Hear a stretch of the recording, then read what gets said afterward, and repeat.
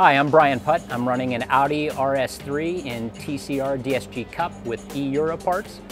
Really excited to be here this year. I've done amateur racing over the past decade or so, and this is my first year in a pro series.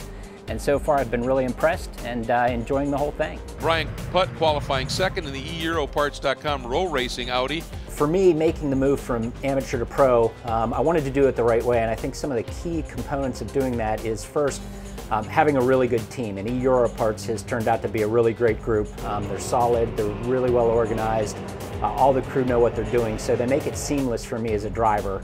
I can show up and focus on what I need to do. And the second part of that is having a coach. I work with Kenton Cook.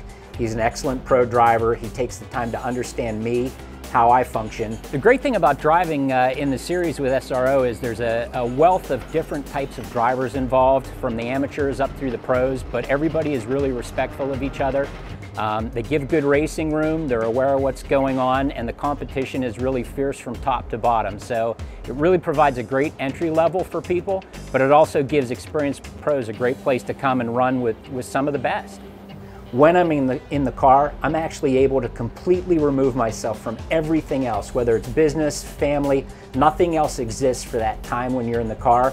And it's 100% focus on what you're doing in that moment and experiencing it. And very rarely do you get time like that in your life where everything else can slip away and you can absolutely be in that moment. Ever since I was a kid, I've always wanted to race, and once I got into my first real career opportunity, I started to do amateur racing, and that was back in 1991. I took a hiatus for a while, came back in the late 90s, again did about a 6-year run with Spec Miata and ITS with the SCCA, then had kids and had to take another break, and then came back again in 2016 and ran 2.5 years of amateur, and now this year we've committed to a full-on pro run, and it's a step up, but it's a lot of fun.